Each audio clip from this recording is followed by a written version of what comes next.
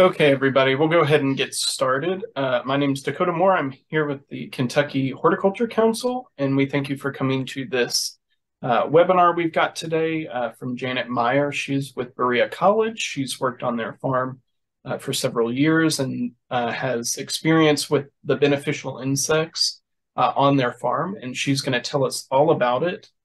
We will be posting this webinar to YouTube afterwards, and we'll email you the link so you can go back and watch. Um, so I will go ahead and turn it on over to Janet. Hey, everybody. I will just share my personal experience on the college farm. I have been there for 14 years now. So we'll start talking about beneficial insects. Ooh, let me go here. Let's see here. Just as a general overview, the things that I think of as beneficial insects include pollinators like bees, moths, ants, butterflies. There's predators that just eat pests, like our ladybugs, mantids, spiders, ground beetles, syrphid fly, larvae, lacewing. It's actually the larva on those. And then we have in the insect world, we talk about parasitoids that actually kill the host instead of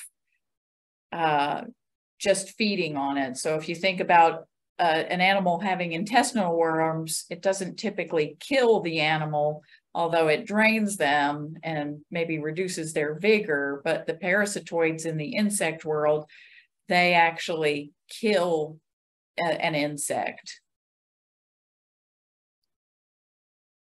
And we'll go to the pollinators now, which most people are very accustomed to the different kinds of bees we might have. And you probably see them, things like honeybees and bumblebees and carpenter bees. Carpenter bees can be viewed as a pest because they do damage wood. And then there are a lot of other classes of bees. I think that's a list of 15 different kinds of common bees in the state of Kentucky. And you and I have probably both encountered all these different kinds of bees, and maybe we don't know them by their names, except the honeybees and the bumblebees and carpenter bees. But there are other bees that are important in our environment. And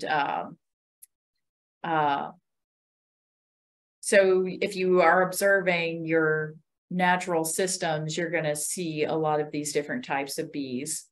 And butterflies, and in the process of doing this presentation, looking at it, we just think of butterflies as being nice and pretty, and they have caterpillars that will eat our plants. But the butterflies often have very specific relationships with a specific plant that allows them to be the only pollinator or the primary pollinator of something like a milkweed. So they are very specific relationships. And you think about flies as pollinators.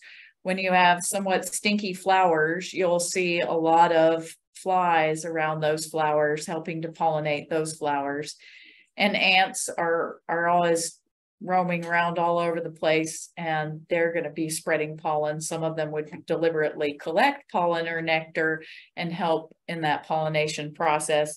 And wasps will also serve as pollinators because they enjoy nectar as well.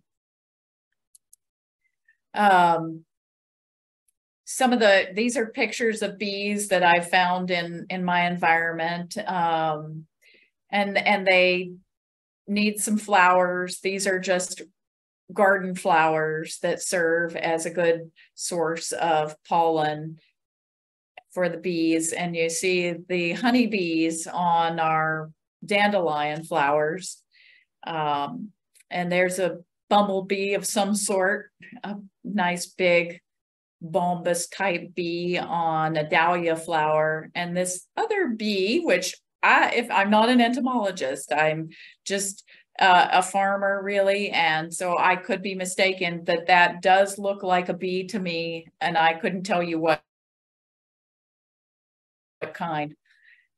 And if I want to say, and I don't know, Dakota, if this is okay, if someone has questions that they want to ask while we're going, I would be willing to stop and answer questions, because I think we have time during the presentation to answer questions. I'd much rather be on the farm and interact with everyone in that environment. So we'll just open this for questions as we go along if we can.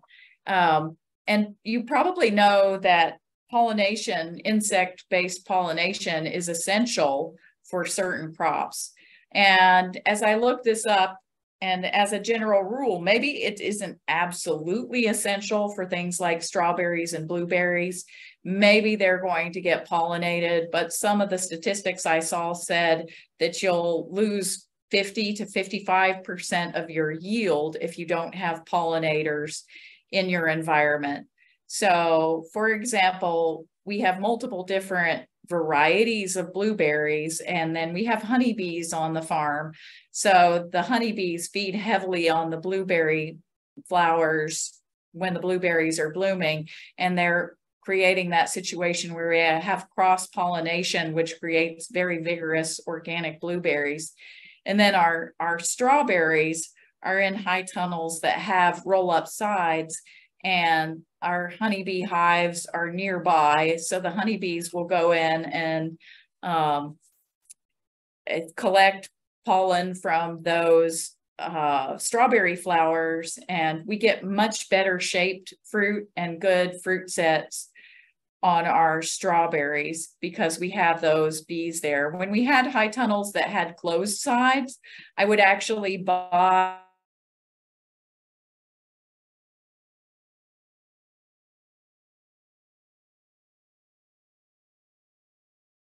they live for a certain period of time, and they do sting. Of course, honeybees will sting too, but it's much better for the plants to have the roll-up sides, and it allows for better pollination. It's just a healthier environment for the plants with those roll-up sides. Squash has male and female flowers, so if you want to get a good population or a good yield of squash, you absolutely need to have pollinators. At one point we were growing an acre or an acre and a half of squash, and the number of different kinds of bees in the squash was pretty amazing. Bumblebees, probably the squash bees, also our honeybees would be seen out in the squash, and the field would be all abuzz in the morning.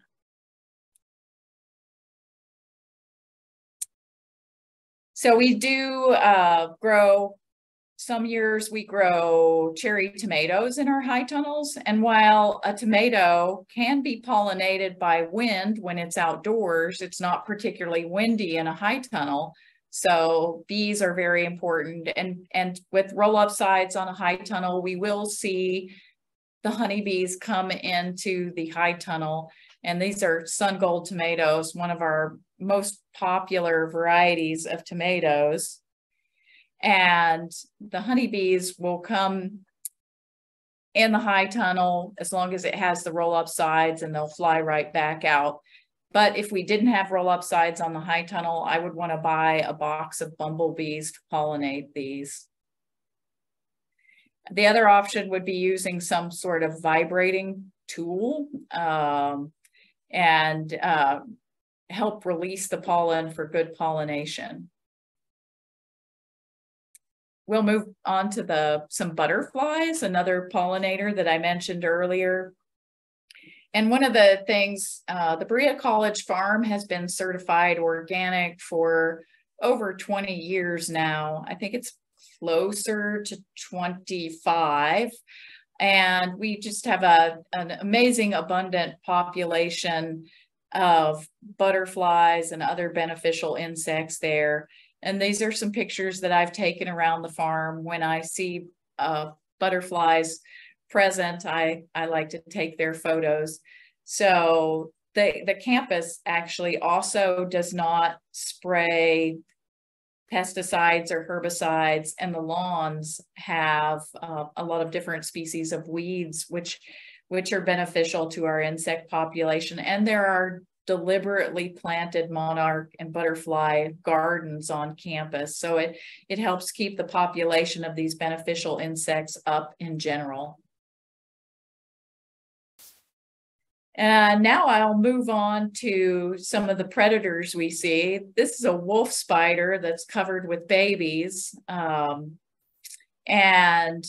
I thought that was a spectacular photograph to show. And I don't know if anyone out there roams around in the dark with a headlamp on, but if you do, you'll see little sparkly points all over the place. And I would say on the Berea College farm, where we have been certified organic for many years, there's a spider every square inch. No, I'm exaggerating a little bit. It's probably not quite that much, but there's an abundant spider life in our field. So in the high tunnels, it's probably maybe one spider every 6 square inches or something like that. But there are a lot of spiders, different species of spiders. The greenhouses are particularly attractive to the large yellow garden spiders. So it's full of spiders, and the fields are full of spiders. And the disadvantage of that is sometimes you accidentally have spiders in your produce, like greens, which we do wash before we sell them. But we have to remember, if it won't kill the bugs, it won't kill you either. Then we have an abundant population of the praying mantis in our gardens, and lots of wasps. And I know wasps and yellow jackets can be aggressive and problematic, but as much as possible, I try to leave the populations of wasps and yellow jackets alone.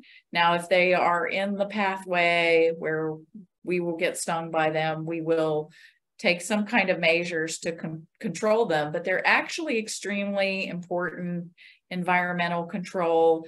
If you're outdoors and you have a garden, you'll sometimes see a fairly small wasp carrying a cabbage worm, for instance. The cabbage worm can be just about the same size as the wasp, so they're very good predators for caterpillars, I've found. And I see it fairly frequently that there are wasps carrying away caterpillars. And I have noticed in high tunnels that we have much higher populations of caterpillars than outdoors.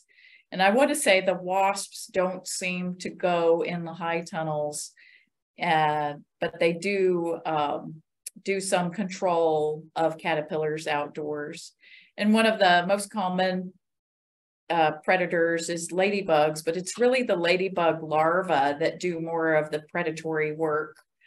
Ground beetles, the beetles that have nice pinchers on front, and preparing for this presentation, I found some other beetles that I don't know much about that also are predators that take care of some of our insect problems.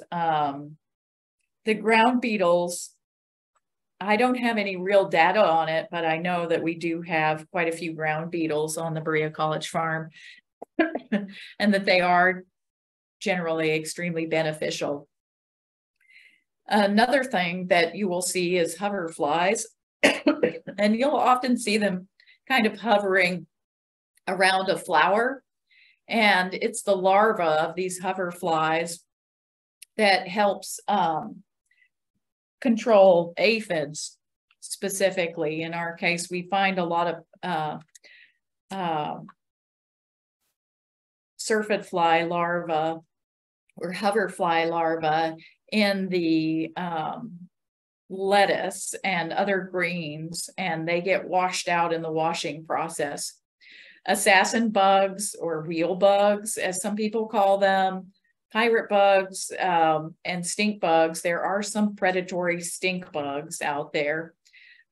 dragonflies, lacewings, and then six-spotted beetle and goldenrod soldier beetles. I really didn't know that those were predators, and in the process of doing this, I found that. And I found some of this information on a University of Maryland website. I just wanted to give that a shout out here. So when I mentioned that it's the ladybug larva, and this is a recent picture, somebody was like, what kind of bugs are on that plant? And I said, well, we do have some aphids, and we tend to have aphids in our greenhouse. We have a greenhouse and we sell plants to the general public. We grow our own plants for our fields too. So in the greenhouse, we have, I point out to a customer that we have ladybug larvae. So we want to avoid spraying because we have beneficial insects. So unless the population of aphids is extremely out of control, we're going to try to let those beneficial insects do their job. And you can see in the photograph that the little ladybug larva, how small it is. And there in the distance, there's a little bit further above that, there's a gnat. So you can see the little black gnat on one leaf. So when these ladybug larvae first hatch, they're tiny, and you could easily mistake them for just a common gnat. And then as they grow bigger, they're more apparent. They start to have little stripes on them. Very rarely do I find people, we work with young students, and almost no one recognizes the ladybug larva. And I get to teach people about that. And I will say one of the best refuges, the highest populations of ladybugs seem to be in areas that have the winter rye planted. So there's a nice relationship. When we've grown strawberries in the field, we've planted winter rye between the rows of strawberries, and our populations of ladybugs are extremely high in those areas, and that keeps the populations of the aphids down, which helps keep our strawberry plants healthy. So there's the gross little syrphid fly maggot. The nice word is larva, but these are very small and they look fairly disgusting. And when we wash the lettuce, we do find them in the bottom of our bubbler tanks that we use to wash. And so when people find this, or if one accidentally gets left in the produce that we sell, people are a little bit disturbed by them. So there's a lot of education to let people know that these are okay. The first time I saw them, I had no idea what they were, but I looked at them under a dissecting microscope, and I could see that the larva was just gobbling up the aphids on the sample I was looking at. And that's how I learned about syrphid fly maggots or larvae, and how they're actually beneficial to us. And it wouldn't harm us at all if we did accidentally eat one.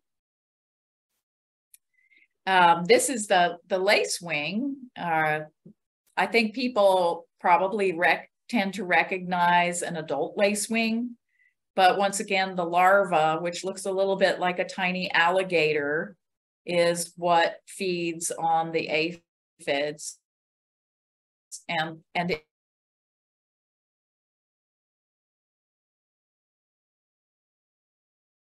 it looks like a hair. So there's a little egg on the end of a stiff hair, basically, and that is the lacewing egg. So we wouldn't want to remove that egg because we want it to grow up and become this little aphid-eating alligator looking creature.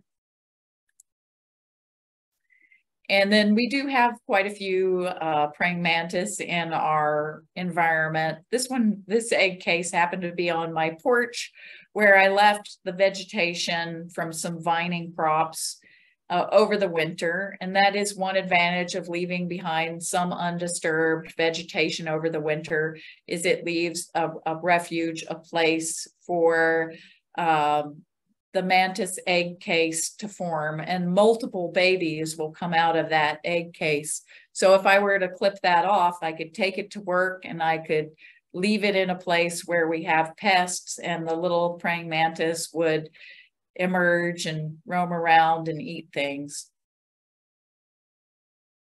I've seen the praying mantis capture large grasshoppers, and I think they can, I don't know that any of them that we have here can catch a hummingbird, but I have heard of that happening. Janet, we've got a question. Okay. Mackenzie asks, how long does it take for the populations to balance each other out and you not have big losses? So sometimes they don't.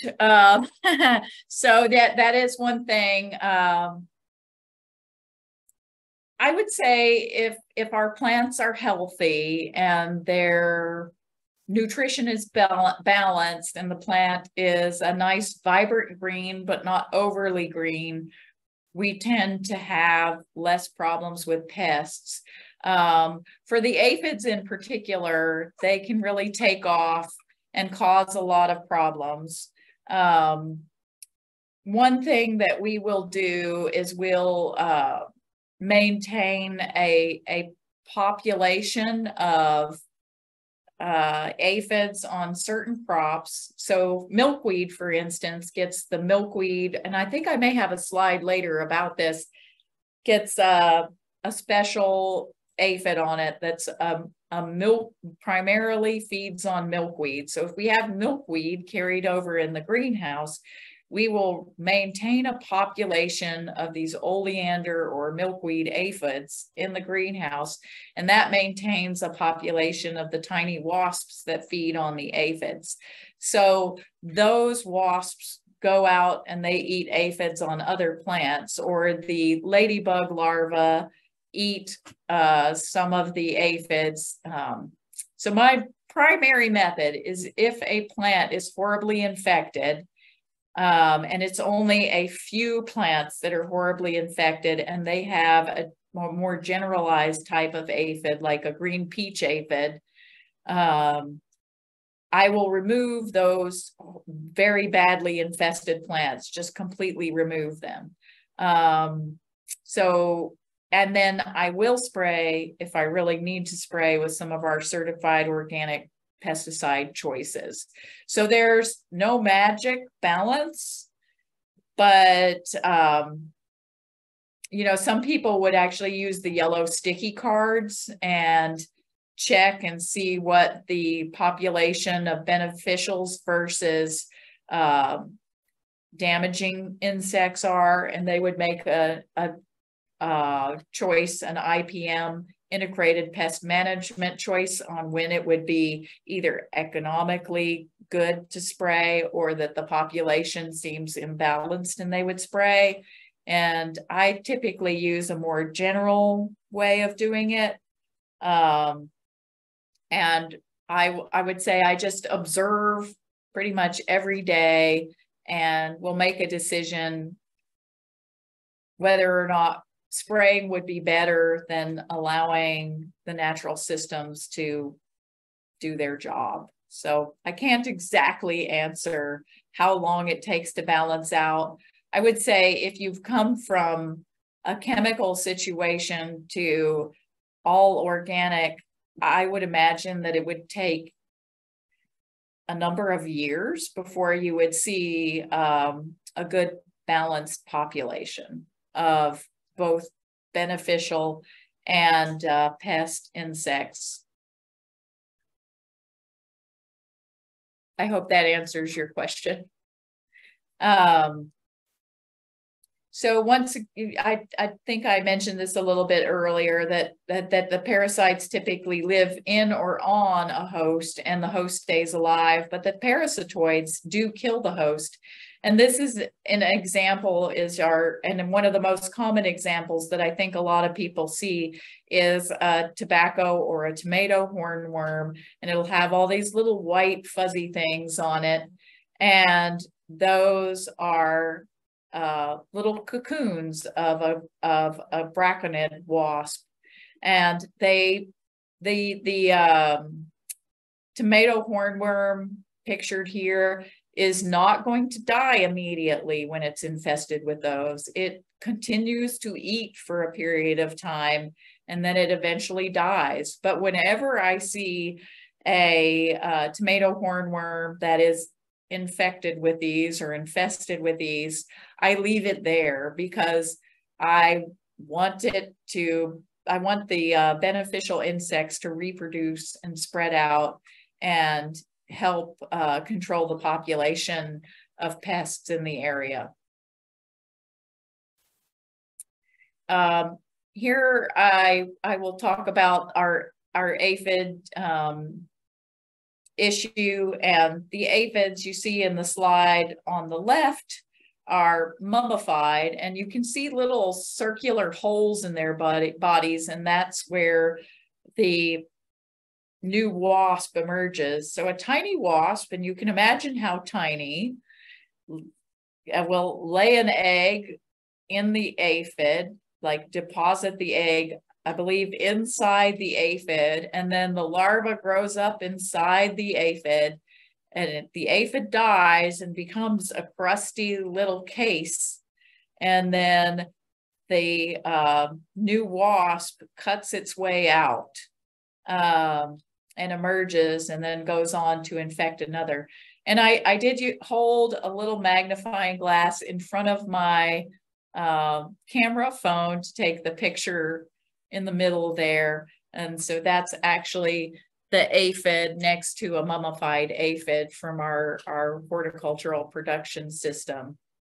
And this does talk about how we do have aphids constantly in our greenhouses, and that sometimes people choose not to buy them because they do see the pests. There are some pests in our greenhouses at all times.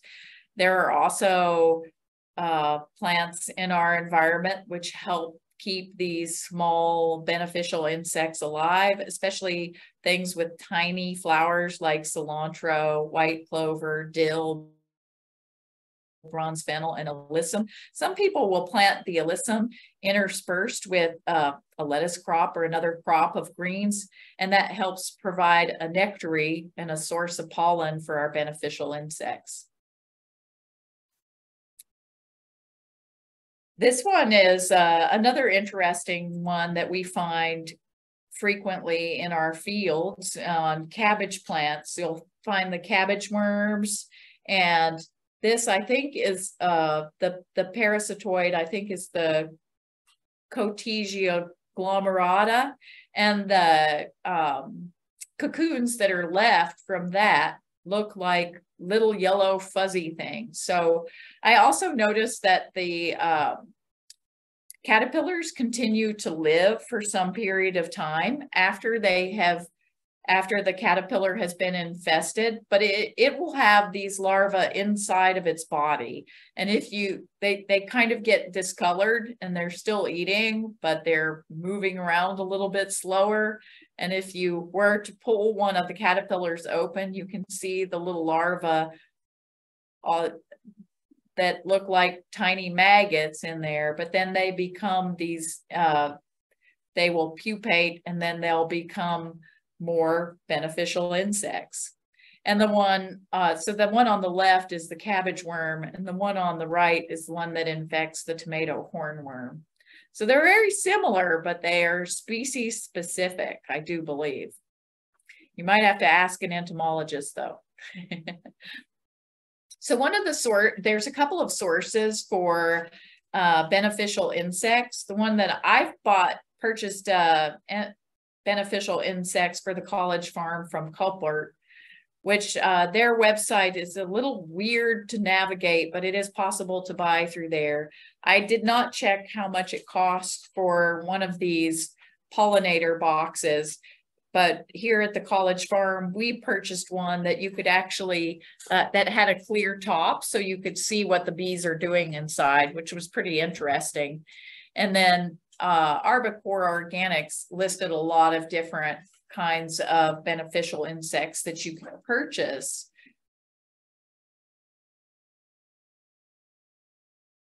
So we do have some things that are not that successful. Years ago, I was trying to raise particular types of beans for bean seed production to sell bean seeds. So I tried this Mexican bean beetle parasite or parasitoid, and it was not successful. I don't know whether it has never really taken on in our environment. We don't have a repeat population. And they seem to all die after the first round of reproduction. They just died out. Some of the bean beetle larvae died from this infection, but in general, the populations of bean beetles rounded out just resurged almost instantaneously, and I couldn't find any more of these parasites or parasitoids in the environment. Even though I found the mummified bean beetle larvae and I could see where they had emerged, and I think some of them may have died inside the bean beetle larva. And it could have been that it was just so hot that when we put them out, that maybe they don't tolerate hot temperatures. I'm not sure. And another thing that we didn't try, but I've looked into, is a beneficial insect called a mealybug destroyer. We have mealybugs in the greenhouse, and I dislike them a great deal. They cause a lot of problems, and they're hard to control. There's not really any certified organic pesticide that I've ever used that works very well to remove them. Like spraying them with soapy water and wiping them off seems to be successful, but of course there's still more lurking somewhere else, and they resurge pretty rapidly. I did look at getting those. I looked at a website today and saw that there were none available, and they're also pretty expensive. And they warn you that the beetles, or that the beneficial insect just flies away if you don't have it in an enclosed place. So I'm like, I think I won't buy these, because most likely I'll have a population of the beneficial insect for a very brief period of time, and then they're going to fly away. I see lots of chats. I don't know whether I should check the chat and answer questions. Someone asked for the names of the companies you mentioned, and you said Cobert. Was that the one with the bee box? Yeah, it's Koppert, and Arbico. I think that's, I'm like, can I go I dropped the websites in the chat. Okay, that's good. For anyone that needs to go directly to that. Okay, so I've run and actually that is the end of my presentation there. I think I thought I had another slide, and like, where did it go? I would say that the general take home, like, I want to go backwards here. Previous. Here we are, down here. Okay, lessons learned. I did skip over one. Here we are. I think one of the most important things that, after years of organic farming, organic gardening, is that we should enjoy some wild abundance, having some weeds, having a lot of different flowers in our environment, allowing the natural cycles to function as they should, and to have some level of willingness to have pests in our environment, maybe instead of fighting against. So,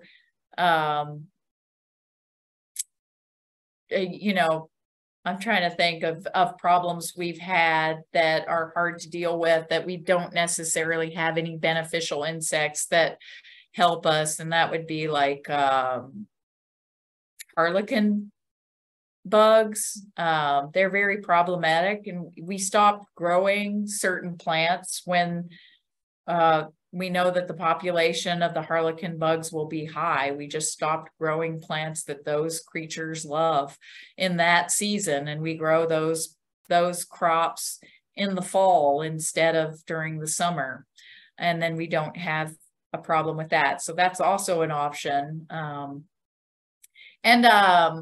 When I was younger, I would just assume that most bugs are potentially bad, but in fact, I think most of the insects in our environment are actually not harmful. We have some certain things that do cause problems for us agriculturally, like squash bugs, and the aphids cause problems for us. Stink bugs cause problems for us. Japanese beetles, we do have problems with some of them, but some of the things that I don't recognize, I reserve judgment and I choose not to get rid of those things. If I don't know what they are, I'm going to assume that they are neutral in the environment. And then I can look up and see what they are before I take any kind of measure to control something. Because chances are it might even be a beneficial insect, like the ladybug larva. They look weird. An adult ladybug, we pretty much recognize, but the larvae eat a lot more ladybugs than the adults. And they're the weird looking things that could be mistaken as a pest. And then it's extremely important to have variety flowers in your environment or other plants that provide nectar and pollen for our beneficial insects. That winter rye really seems to promote our ladybug populations, and our cover crops, creating that diversity in our system, do help encourage our beneficial insects in the environment. We do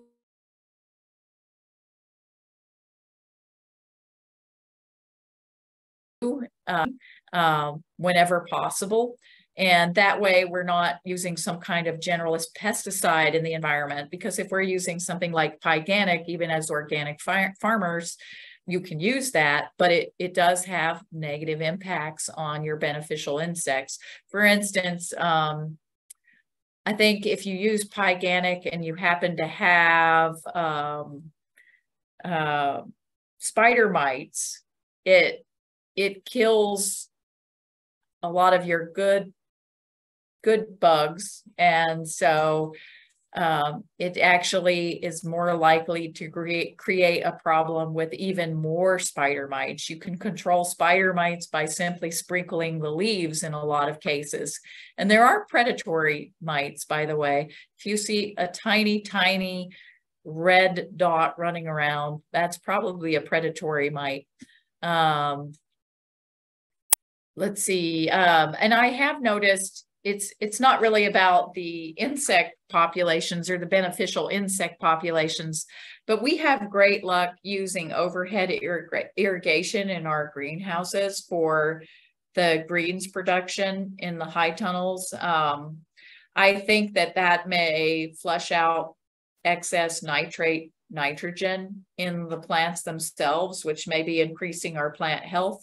But I also think that it has a negative impact on aphids in those. Maybe because the leaves are wet for longer, maybe it washes them off. I don't know scientifically why that is helpful for us, but I do find that it is helpful to use overhead irrigation instead of drip irrigation for our greens production in the high tunnels. So I think that is it, and I'm open for questions. We've got a few questions that were dropped in the chat. I'll read those out, and if anybody else has any, feel free to go ahead and put those in there. So first up, Chris asks, is there any scientific evidence for planting sacrificial crops to trap certain pests? It has been my experience that if I plant eggplant, the flea beetles destroy them, but leave the other crops alone, trying to determine if there is other proven techniques like this. I have read about those. I think I've read that if you have a problem with thrips in a greenhouse, for instance, if you plant certain types of marigolds outside of your greenhouse, that the thrips love marigolds so much that they will move out of your greenhouse to attack the marigolds instead of the plants that are in your greenhouse. And that you could periodically just destroy the marigolds and plant a new round of marigolds, and you would keep the population of thrips down. I haven't done that exactly. And we don't typically have a large number of thrips in our greenhouses. There probably are some, but and we have had problems at times, but we typically don't have a lot of problems with those. So I do think there are, and yes, we have also experienced a lot of problems with flea beetles on certain crops. So yes, flea beetles love eggplant more than anything on the face of the earth, I think. So yeah, I would not be surprised if that's helpful to keep the population of flea beetles away. And David asks, do you see any difference in pests when high tunnel plants in ground versus greenhouse and raised beds versus hydroponic systems? So we don't have any true hydroponic systems in our greenhouses, so I can't really compare to that. I do think that our pest populations tend to be higher in our high tunnels.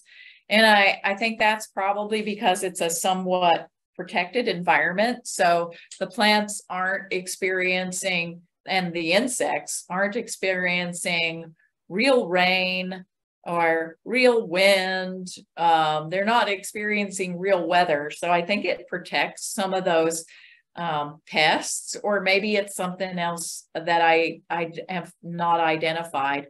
We do sometimes see in the greenhouses in the high tunnels, and they're planted in the ground, and they're planted in the ground in raised beds, and we use various methods to control weeds.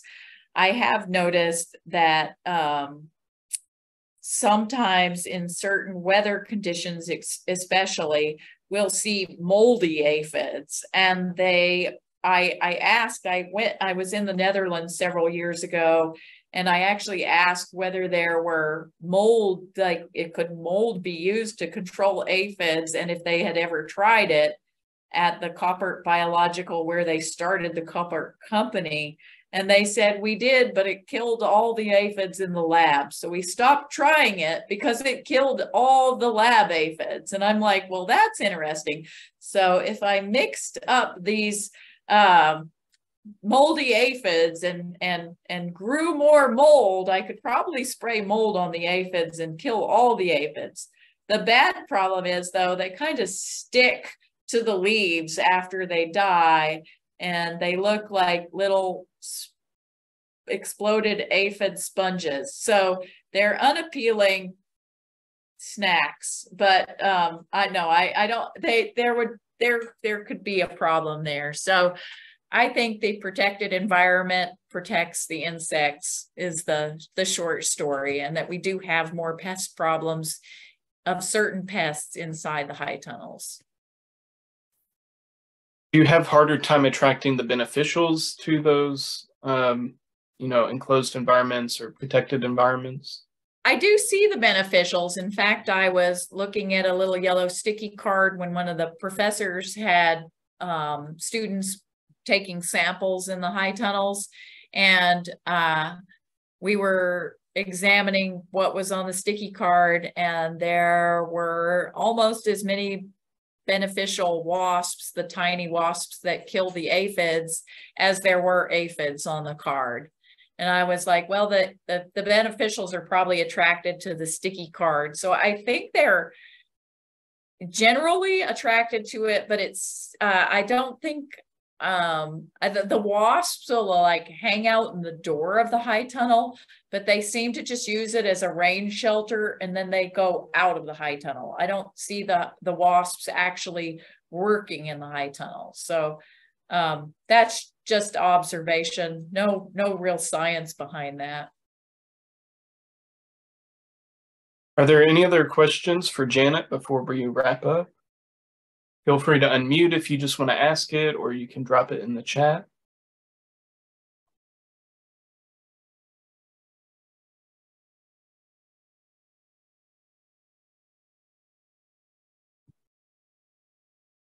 Well, while I give people a chance to type, you mentioned the mealybug destroyer.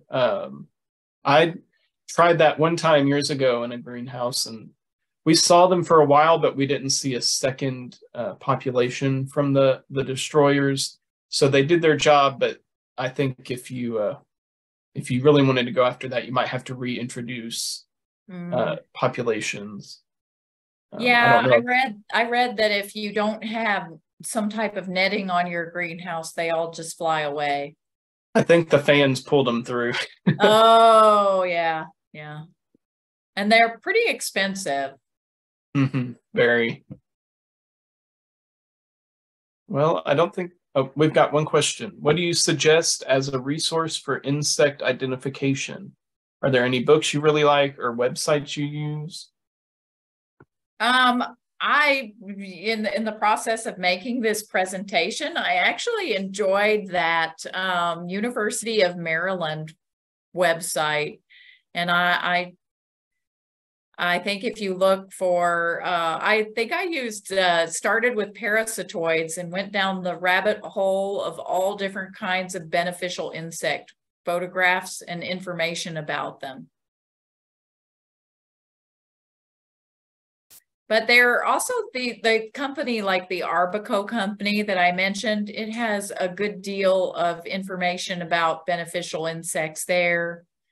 There's a little book that I have. I think it's called Good Bug, Bad Bug, which is a good introductory book about beneficial insects. And we'll show you pictures of your basic good bugs and basic bad bugs.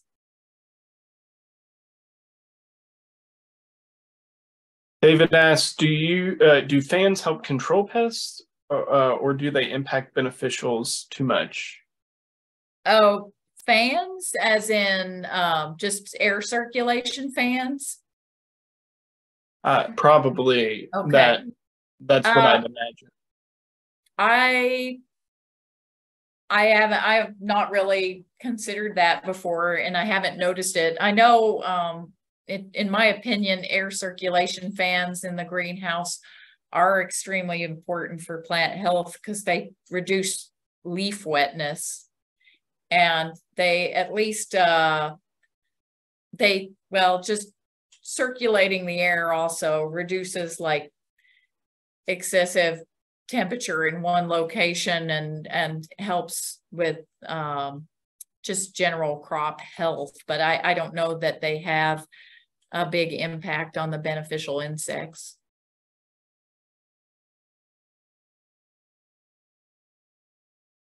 I don't see any other questions, so we'll go ahead and wrap up. We thank you so much for speaking with us, Janet.